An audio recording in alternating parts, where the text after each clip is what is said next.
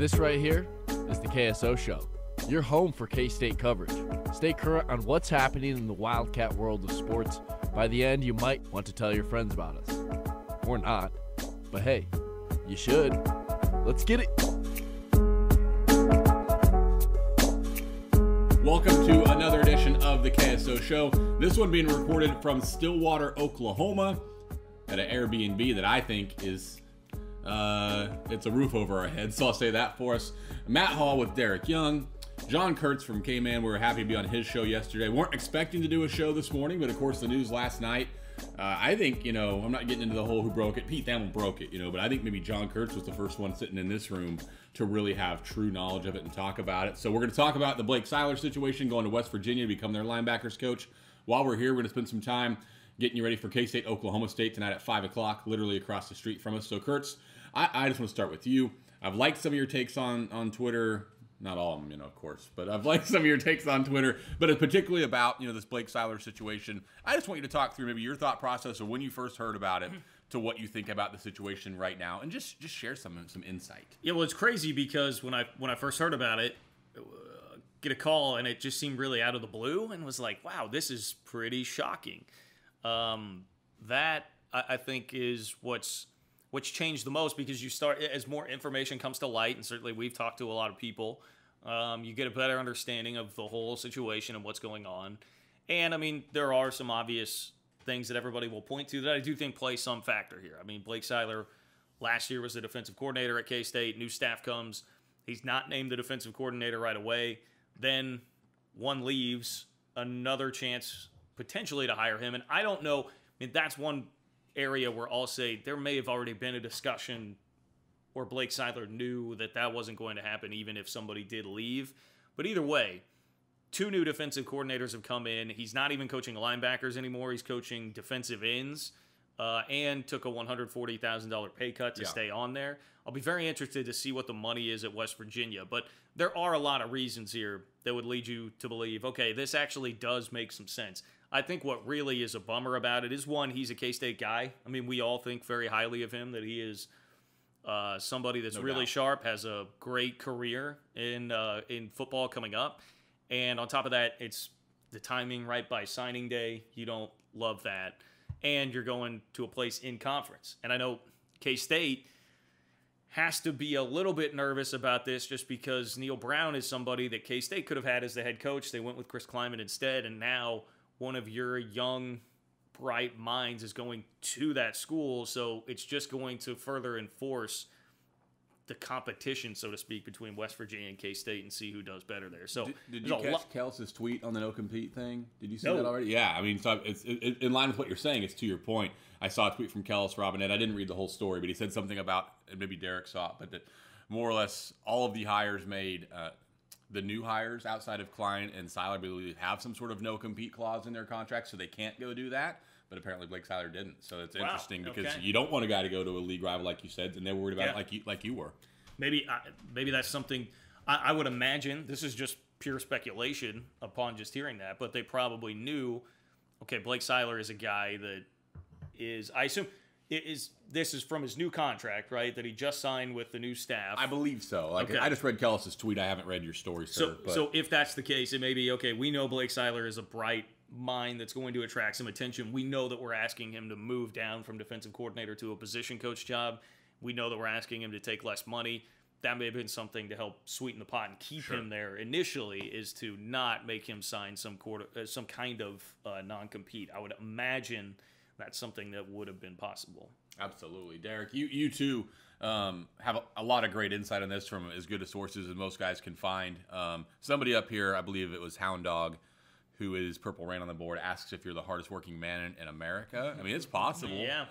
It's not him. I don't know. Mason got up pretty early to do his show today. But Derek, similar to John, same kind of question. Just what have you learned about this that you're comfortable sharing in the last 12 to 20 hours, whatever it is, and your thoughts in general on this surprising outcome?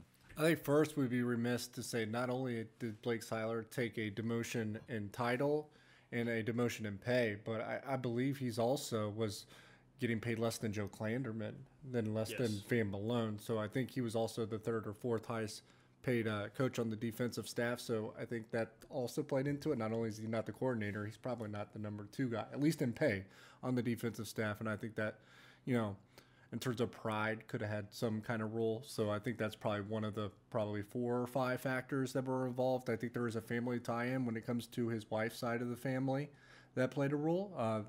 That portion of the country kind of lends itself to a family element for the Seiler family. I also think that when it comes to his goals, his mission, I think he still wants to be a defensive coordinator. That's what he aspires to be, maybe even a head coach someday.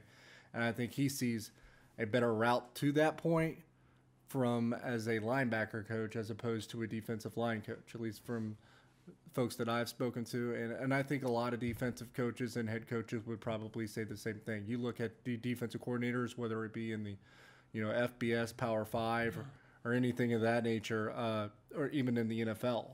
Like, I think I saw, at least someone threw a number at me. I can't verify if it's true one way or the other, but at least 90% of defensive coordinators did not become a defensive coordinator moving directly from coaching the defensive line. It's either linebacker or defensive back, and I think that's something that Blake Seiler took into account as well. So if I could jump in here, if that's all right. I like how you turned it. And I think, it's like the slide in from Collinsworth. Right. I think in summation, basically, I think, yes, the obvious things are in play here, like what DY said. Blake Seiler, of course, he's a driven guy that quit a job making 6 figures as an engineer to go make no money coaching in football. He's clearly a driven guy that wants to get beyond just being a position coach. So the fact that it's, I think, a good career move from the standpoint of not being just a defensive ends coach, which is lower on the totem pole than being a linebackers coach. It's not the same. I know I've seen people arguing on the boards like, hey, it's the same thing. It's not. So it's right. It's a step up in terms of his responsibility and a better path to being a defensive coordinator. Also, he may get more money. We'll see. I don't know what the money's going to wind up being exactly there, but I would imagine maybe at least a little bit more money. And I don't think he would have left for just any situation, and that's where the family stuff comes into play. This works out well for his wife, Inga, who is from Newcastle, Pennsylvania, which, according to Google Maps, is 121 miles from Morgantown, West Virginia. Close to her family. It's close to the in-laws, which you can imagine. There's family things at play there that would really help out. And he's also going to a situation where it's not like he doesn't know anybody here, because the defensive coordinator there is it Vic Koenig or Koenig? I would say Koenig. I believe Vic Koenig. Sounds cooler. Who was anybody knows, tell us, Koenig or Koenig. Right. So in 2009, Koenig was the defensive coordinator at K-State when Snyder first came back, and Blake Seiler was a quality control assistant, I believe, at that point, working under him. The point is, he worked under Koenig way back when. So he's going to a situation where he knows the defensive coordinator. It works out well for his family. It's not just uprooting a family with a couple of young kids completely to somewhere unknown. Right. There's going to be a lot of help from his family there, and it will make his wife comfortable in that regard. So that's where the obvious factors merge with a situation that seemed appropriate for Blake Seiler here. That, I think, is why you've seen this happen and this move occur. Derek, I want to ask you a question about what he just said, too, and about recruiting. We're seeing a lot of questions pop up just right now on Kurtz's Twitter, on our board, a lot of questions about recruiting, so I'm going to ask you that in a second. But I want to say, from what you know, would you, I don't want to put words in your mouth, but would you agree the family issue was a legitimate, I mean, it could be about money and promotion, all that kind of stuff, but wouldn't you agree the family issue is a real thing and part of the reason why this move happened? I would think that it's probably what put it over the top. Sure. I think that, there's an opportunity there, to get on a better path to becoming a defensive coordinator, to, getting back and working with Vic Koenig and coaching the linebackers, which I think he probably likes to do a little bit more, all that, and a little bit more money. All that was great for him and something that he would consider. I think that something that just probably nudged it over the top and ultimately made him do that would probably be that it would make sense from a family standpoint. Right. Because if it didn't, I don't know if the other factors would have been enough. So I don't think it was the factor, but it might have been what clinched it near the end. Absolutely makes sense. Like we talked about before we came on the air, these people's lives, Blake Seiler's, whoever's, they're not that dissimilar than yours or ours. You make decisions based on a variety of things. It's not usually just one thing. And I think it's everything these smart guys, if I could say, talked about, in my opinion. I do want to say this too, because I think it's easy for some to freak out and draw conclusions to, okay, this is a real red flag for the program as a whole, the program at large, with Chris Kleiman. I don't think that's it at all. I think if your criticism is Blake Seiler is important enough that he should not have been put as defensive ends coach to try and prevent something like this, I do think that's probably a discussion that we can have depending on what happens with Blake Seiler on down the road. But clearly, Chris Kleiman valued the guys that he was going to bring in and put in those situations. And, when first approaching Blake Seiler about this, I would think he had to know in the back of his mind, well, it's a definite possibility. Blake Seiler would just say, I think I'm going to go evaluate my options and not take that in the first place. So basically, I'm saying Chris Kleiman comes in knowing and thinking he can put together a great defensive staff. This is going to sound harsh with or without Blake Seiler. Sure. It's no statement on Blake Seiler. It's just that's the way a new coach is going to think when he comes in. So this is not some systemic Blake Seiler hated Chris Kleiman. In fact, I think all of us would echo that we've heard the complete opposite, that they really had a very good relationship and meshed very well.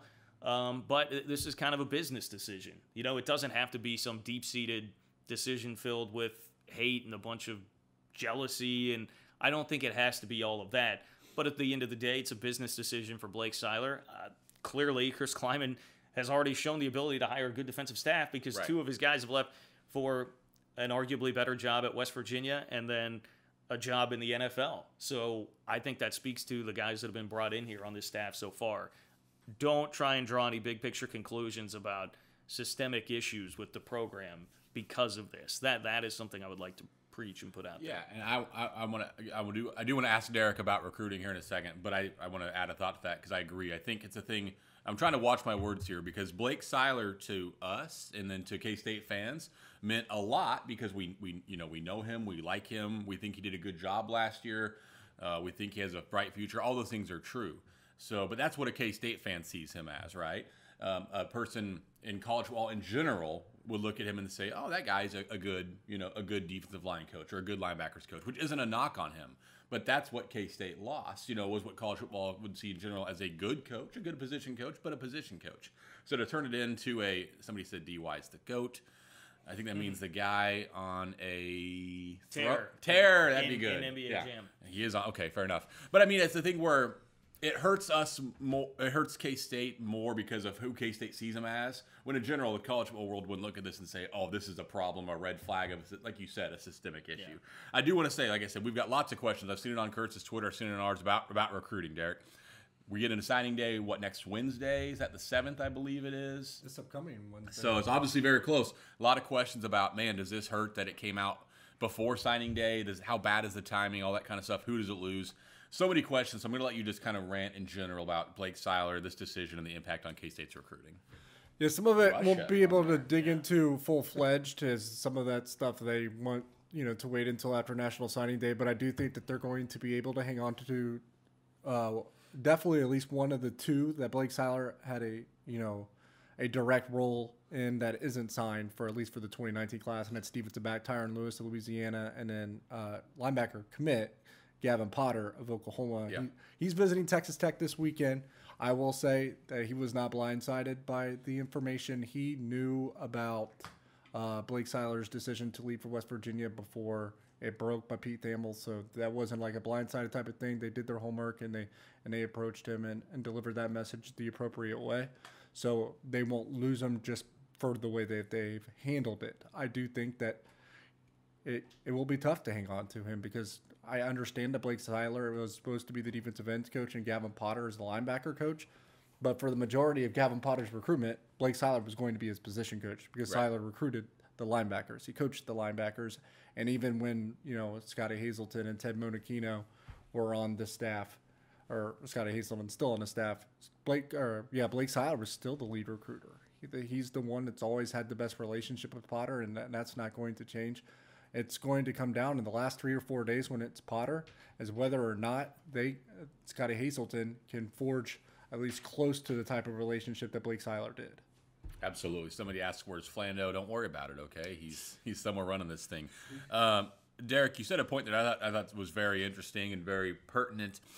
and I don't want to put you in an uncomfortable spot, but it sounded like you said that Potter knew about this before it broke. So I think we get people freak out, ourselves included, last night as we're all learning this kind of for the first time, throughout the afternoon, early evening. I think, man, the timing is so bad, and if this breaks before the recruits know, it sounds like the recruits that needed to know knew about this before it got out with Pete Thamel last night. Yeah, the two that would absolutely need to know, and I don't think people in the prospects in the 2020 class knew. I think they were kind of taken aback by surprise, but there's only so many you could tell. And obviously, you make the priority to be the 2019 kids, and it was Tyron Lewis and Gavin Potter, and they both knew well ahead of time. I think they probably were told on Thursday, like more than 24 hours before this broke. So everything was done appropriately. So they won't lose a recruit because they mismanaged it. Right.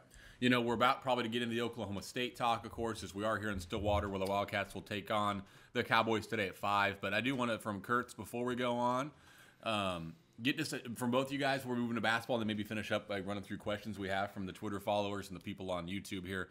I was just going to, I'll let you finish. I was going to throw in the questions on Seiler before we move on to basketball. Let's do that. If that's cool. So seriously, would anybody be surprised if Blake Seiler is back in 3 to 5 years?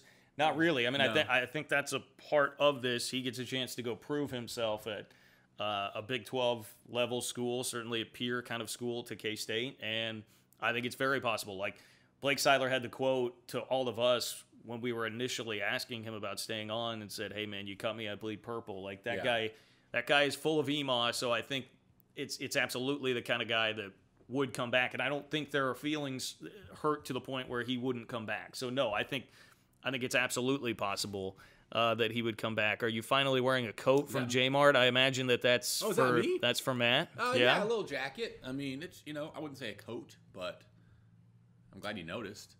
Do they just replace? Let's see. Do they just replace with another coach for just defensive ends? I mean, yeah. That's a good question. I mean, I guess you could add a second linebackers coach. Some teams do that. I think they. I guess that's true because you could have a defensive line. Yes, I'm sorry. I kind of stumbled through reading that. Right. Reading but that I think question, it could be Spencer. Either, right? Yeah. So, name. I mean, I don't know. Are you comfortable throwing out any names at this point? Well, one that people have, said immediately as possibly a candidate, not like sources of any kind, but the ones that we've kind of jumped to conclusion on. AJ Cooper, I think, is the defensive line coach at Wyoming. Worked with Hazleton at Wyoming. Worked with Hazleton and Kleiman at North Dakota State. So that makes a bit of sense. The name escapes me right now, and it was a.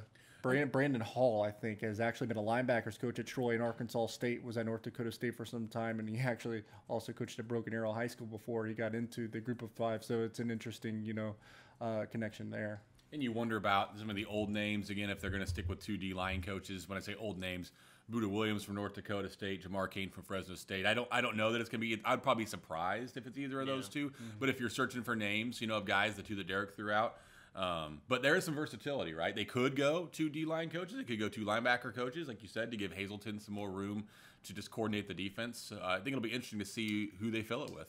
Are you surprised the news came out before signing day? A little bit, and I think in an ideal, perfect world, this would have waited until signing day. But, I mean, it's hard to keep these things under wraps. Pete Thamel, a national guy like that, tweeting it out, tells me that an agent was the leak there on that side of things. And I know from what we could gather, it sounded like West Virginia, even their side, was trying to be very coy about it and not release it publicly either. So, that's another thing here. This was just one person that I saw saying, well, this is, a blank move from Blake Seiler to announce it before signing day. That's, I think, out of Blake Seiler's control, the fact that it got released. And they were trying to do, based on everything we know, man, they were trying to do everything absolutely above board the right way with this situation. But it's 2019, and sometimes that happens. Yeah, go ahead. I could probably expand on that. And they were definitely planning for this to be, I guess, announced later, or at least broken later. And once they realized that this was about to leak to any point, that they started to make movements and started to process things and make decisions based on that, because they weren't going to tell certain people until, much later. Instead, they started to make calls throughout yesterday, letting people know what was going to happen.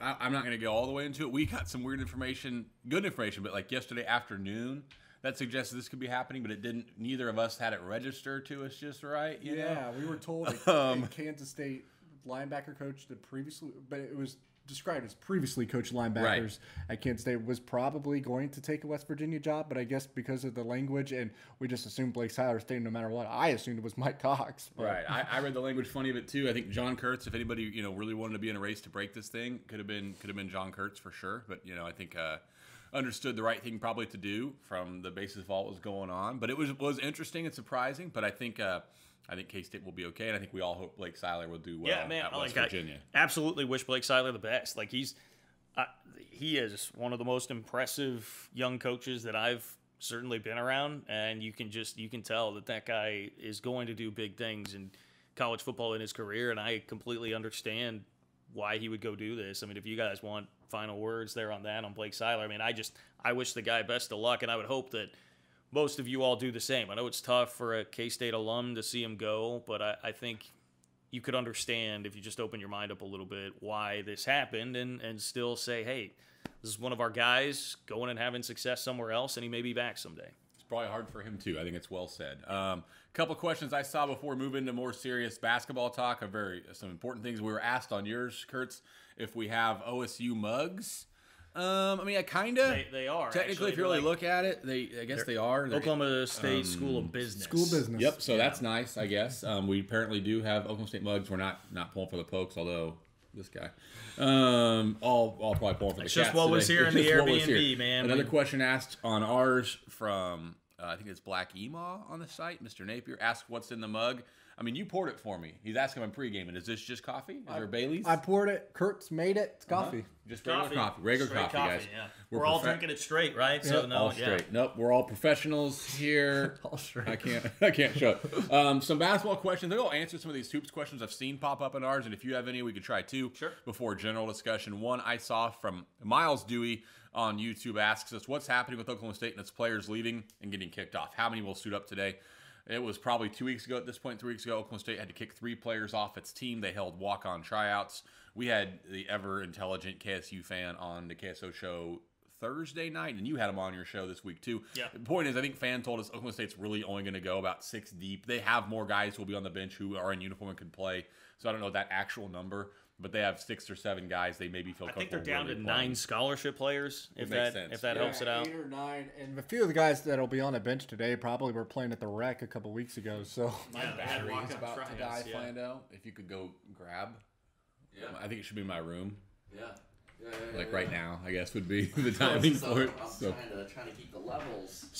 my battery's about to die on my computer. I don't want you guys to lose this feed of us. There's 28 of multiple you. dozen people looking at this, and if we do lose it, head to John Kurtz's Twitter at JL Kurtz on Twitter. What's happening here? Your computer about to It's die? about to die. But Flanders okay. is not a producer just in audio. He's a producer in getting chords. And so we've got that coming back. I think that was the biggest question I saw about the Oklahoma State basketball game today, other than us talking about it in general. I did see a note. I can't remember what it was on. Here's a question to start with right here. Yeah. From John Kurtz's Twitter. What has happened in the last week of practice to make us believe K-State will play better than it did last Saturday? I think it's a totally fair question. I'm going to let you guys answer it after I throw my thoughts into it. Is when I read a question like that or hear a question like that, I think, what makes you think they're that team as opposed to the team that won 5 straight Big 12 games before that would be my question. I don't know that anything has happened to make me think they're a way different team than last Saturday, but I don't know if last Saturday's team is who they always are. I more expected to be the team they were in Big 12 play, not who they were in out of conference. But throw the same question at Kurtz, then DY. We'll get him in some hoops talk. What would make you think K-State could be a different team than you saw last Saturday? I just think they've built up enough of a body of work with Dean Wade being back. And this team has really evolved a couple of times. Now they've evolved into the team with a healthy Dean Wade. They've only lost 1 game. They've beaten a couple ranked teams with him. And we knew that this team was capable of having a night like that where their shooting just really fails them and it snowballs, and just a dead arena, not a very good environment. It's a random game in the SEC. I think there's enough logically to tell you that's a blip on the radar screen and an aberration. And also just the way that they've approached it. I've said it a couple times now, but basically it was I was making the joke like on to Cincinnati from Bill Belichick was the message that we were getting from everybody. They didn't really want to talk too much about the A&M game. It was all about on to Oklahoma State. It just suggests to me that the way the coaches view it is a lot of things happened that night. Dean Wade didn't have his legs. He's playing too many minutes right now. You know, some things all came together, and they're not ultimately thinking that is what this team is. So I can tell you, I think the team certainly believes that. I'm going to ask DY a different question about K-State hoops in a second. I saw a nice response that he wasn't trying to be negative. You know, in that question, he's just seen it before. Yeah. And we have too. My pushback was not to be negative either, but you've also seen the positive before. You've also seen him win a lot of games, so I think it could go either way. I'm going to ask Kurtz a question here in a second, but I want to go to DY. You know, been in a lot of games. You went down to College Station last week. You've seen a number of games in person. You watched them all on TV when you aren't able to be there. So very aware of this. He simply asks, I lost it. Logan WN on YouTube just asks, how much of K-State struggles in basketball are mental? What, in your opinion, how much of it's mental? I think that probably a lot of it is mental, and that's more because I think mentally Kansas State has to probably show up a little bit more than the typical team, just because they're not going to be superiorly athletic or talented to their opponent most times in the Big 12. I think it's probably even in a few cases, at least half of them, but they're not going to be like KU or even you know, I guess West Virginia a few times over the past few years, maybe even Texas Tech last year. They're not one of those teams where they just are that superiorly talented and athletic to their opponent. So if they don't play as hard or are not as engaged as the other teams, then they're more liable to lose a game like that because they have to be perfect mentally probably to win. Whereas, you know, other teams in the league might have a less or more of a margin for error. Kansas State just can't sleepwalk and win like someone like KU can. That's a different perspective than I've heard. That's actually really interesting to me, and I think makes a lot of sense. Kurtz on YouTube, Andre Napier, I believe he's Black Ema on our site here at KSO, simply asks, how long do you think it will take for Dean Wade to get his legs back? Yeah, I mean, it was the first time I had heard Bruce Weber mention something because, I mean, he came back and, like, I'd have to go look at the minutes specifically. I don't think they were pushing him to the point where it was 38, 39 minutes, which is where it could be and probably would be. 22 at Iowa State. Okay. Then I think it jumped up into the low 30s. Right. I think he hit 30 really about the second game that he was coming back against Oklahoma and seemed to be fine. Like, it just seemed like Dean Wade was Dean Wade, and I was honestly a little bit surprised because he only had 1 day of practice in a month, and it's just hard to stay in basketball shape like that. So I think it may have just been a cumulative effect where that's starting to catch back up with him. But, I mean, I don't know that there's a way you could specifically quantify this is when they will totally be back. But I think it's all still moving in the right direction. And maybe it changes a little bit how they manage some of the minutes in this game, especially in the first half, if they can get him a little bit more of a break. I wouldn't worry about it too terribly much until we see another bad shooting performance from Dean Wade. Missing 6 straight shots in the second half was crazy, and you just never see that. And I think that's where you saw some of the issues with not having, quote-unquote, your legs under him start to crop up there. So if we see another game like that, I'll start to become more concerned. But for right now, I'm not terribly worried about that being a long-term issue. It's even been a week since that. And I know this sounds crazy, but these guys are really good athletes, and they can get back into shape fairly quickly. Maybe I'm putting too much on them, but I don't think it'll be too much beyond today to even see him get close to 100% in terms of his legs. And I'll just come out and say it. Maybe I shouldn't. I think this could be an example. We were, you know, as Kurtz did a good job of playing some clips from Chris Lowry a couple Wednesdays ago in the game. Bruce Weber will say some things that he knows are a little silly and maybe not even totally accurate to take the focus off certain things.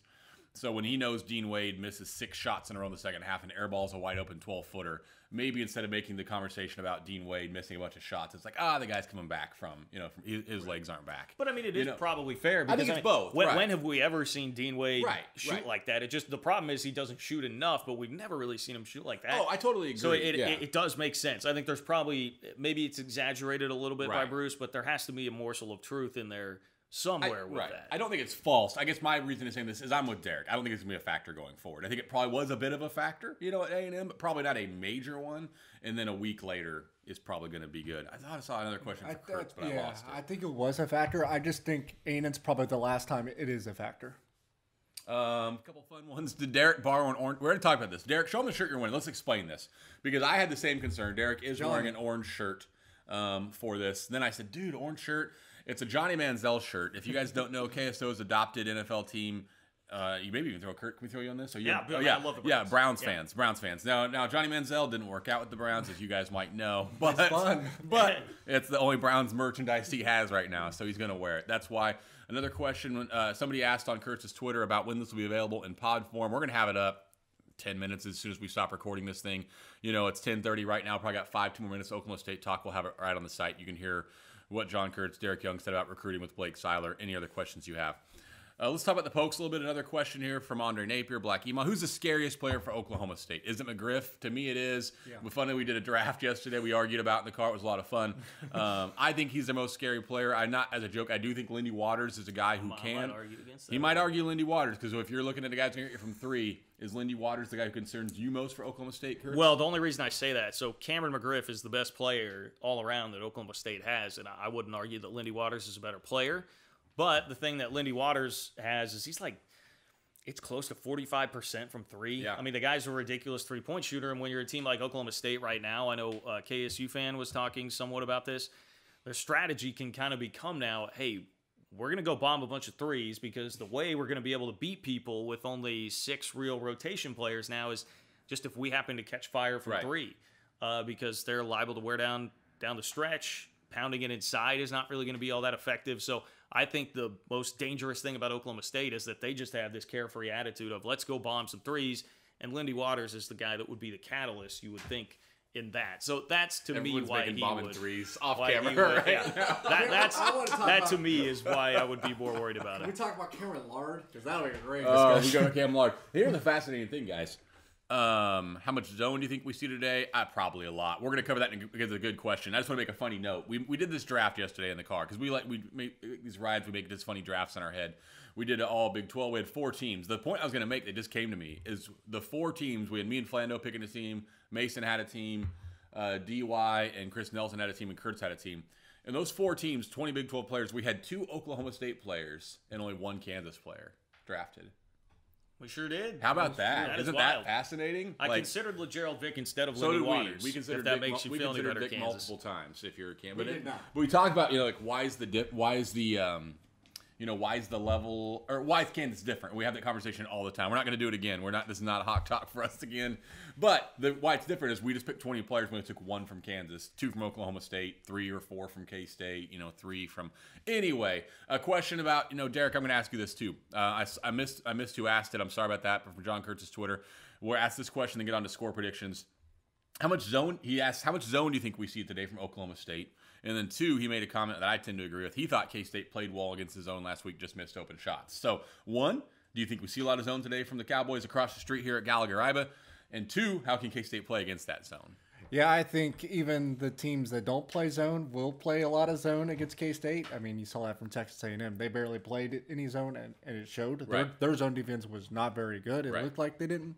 K-State got the open shots they wanted. They just didn't hit them, so I would agree. I think that they were fine against the zone, especially it wasn't a very good zone from A&M. The problem, and I understand the complaint that a lot of people have, they wish they could get more shots closer to the basket against the zone, and I do understand that argument, but you have to know your personnel. And Kansas State scoring close to the basket with their 5s, so to speak, do you really want a lot of shot attempts from the 5s on the Kansas State roster? I know I would.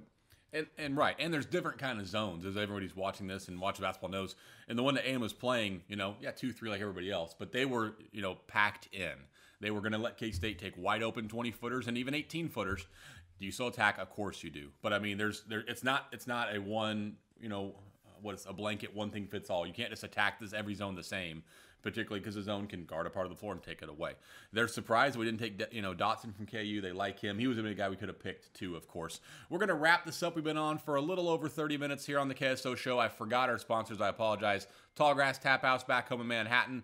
Could have hit that up before we left. We didn't. Thursday we did. That's good. By the way, if you go there, they've been doing this for me, and I appreciate them for it. Get a Boulevard wheat. What if we some get it pineapple called? Juice, and it's not a Nancy, it's a Kurtzy. Just ask them for the Kurtzy. What if the Kurtzy could show up on their menu?